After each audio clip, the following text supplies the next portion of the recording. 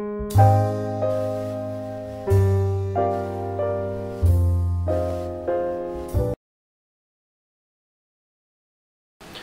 to Sri Kitchen. ഇന്ന് ഉണ്ടാക്കുന്നത് ഒരു പാൽപ്പായസമാണ്. അതിനു വേണ്ടി ഉണക്കലരി ഒരു അരമണിക്കൂർ വെള്ളത്തിൽ കുതിർത്തി വെച്ചിട്ടുണ്ട്. ഇതിനി കുക്കറിലേക്ക് ഇട്ട് കൊടുക്കാം.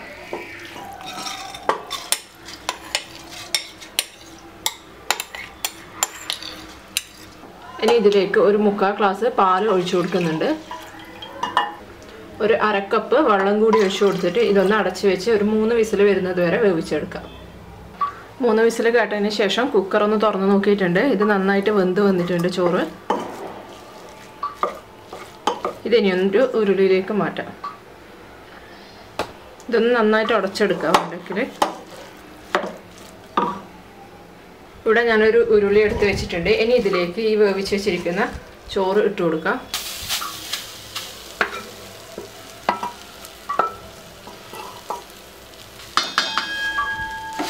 നന്നായിട്ടൊന്ന് ഉടച്ചു കൊടുക്കുക കയ്യിൽ വെച്ചിട്ട്.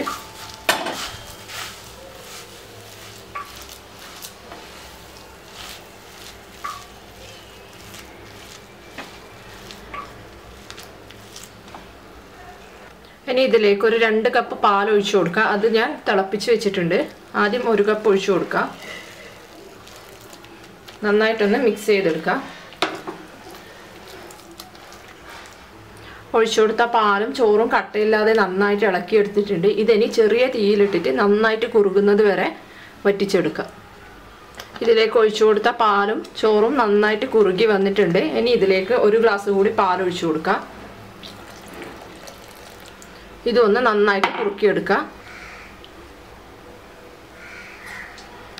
ആദ്യം ഒഴിച്ചു കൊടുത്ത പാലാണ് നന്നായിട്ട് കുറുക്കിയെടുക്കേണ്ടത്. ഇത് അധികം കുറുകേണ്ട ആവശ്യമില്ല. ഇത് പായസത്തിൻ്റെ രീതിയിലേക്ക് എടുക്കുക.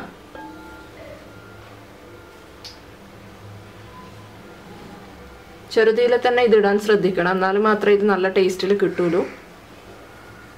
ഇത് പാലിൽ തന്നെ വേവിച്ചെടുക്കുകയാണെങ്കിൽ നല്ല ടേസ്റ്റ് ആയിരിക്കും. ഇതിനെ ഒന്ന് തിള വന്നതിന് ശേഷം ഇതിലേക്ക് ആവശ്യമുള്ള പഞ്ചസാര ചേർത്ത് കൊടുക്കാം. ഇതിപ്പോൾ ചെറുതായിട്ട് തിള വരുന്നുണ്ട്. ഇനി ഇതിലേക്ക് ആവശ്യമുള്ള പഞ്ചസാര ഇട്ട് കൊടുക്കാം. പഞ്ചസാരയൊക്കെ ഓരോരുത്തരുടെ മധുരത്തിനനുസരിച്ച് ഇട്ട് കൊടുക്കാം.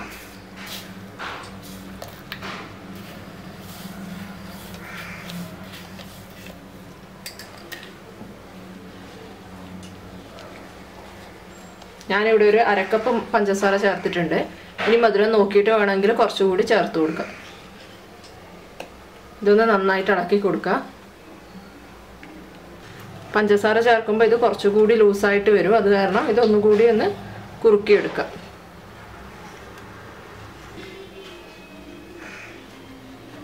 മധുരം ഞാൻ നോക്കി അധികം മധുരമില്ല. അത് കാരണം ഇതിൻ്റെ അകത്തേക്ക് ഒരു അര കപ്പ് കൂടി പഞ്ചസാര ഞാൻ ചേർത്ത് കൊടുക്കുന്നുണ്ട്.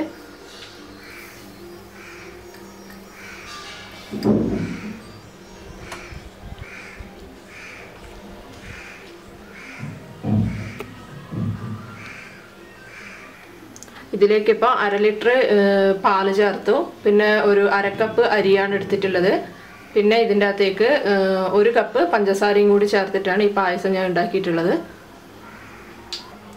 ഇനി ഇതിലേക്ക് 1 ഗ്രാമ്പു ഇട്ട് കൊടുക്കാം. നല്ല മണം കിട്ടും ഗ്രാമ്പു ഇട്ടാൽ. ഇനി ഇതിലേക്ക് ഒരു 5 ഏലക്കായി എടുത്തിട്ട് തോട് കളഞ്ഞിട്ട് അത് പൊടിച്ചെടുത്തിട്ടുള്ളതാണ്. ഇതും കൂടി ചേർത്ത് കൊടുക്കുക.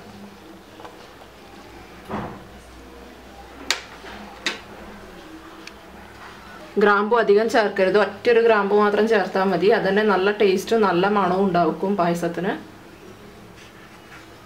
പായസം ഇവിടെ ആവശ്യത്തിന് കുറുകി നല്ല ഇതായിട്ട് വന്നിട്ടുണ്ട്. ഇനി ഇതിലേക്ക് ഒരു 1/4 ടീസ്പൂൺ നെയ്യ് ചേർത്ത് കൊടുക്കുക. വളരെ കുറച്ച് നെയ്യ് ചേർത്താൽ മതി. അധികം ചേർക്കേണ്ട ആവശ്യമില്ല.